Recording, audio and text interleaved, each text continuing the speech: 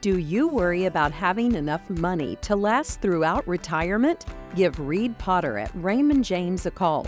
Reed has 26 years experience helping folks enjoy their best life in their retirement years. There's no words to explain it. When you see a family that's struggling and you see that little child walk up and to see the twinkle in its eye and see that it's so happy just to get something. In the spirit of giving, Thankful Hearts Food Pantry is set to host its 32nd annual Christmas giveaway for children at the Pikeville YMCA on December 9th from 8:30 a.m. to 1 p.m. We've got missionaries from out of state coming, and we have tons of gifts and coats and blankets and scarves and shoes and everything for children.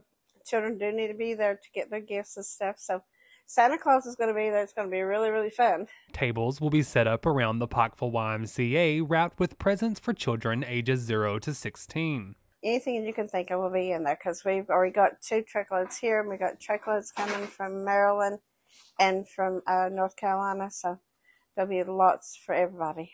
The organizers expressed deep gratitude for the ongoing support they've received, but emphasized the continual need for additional donations. Up here, we need donations, especially during the wintertime, really, really bad for power bills.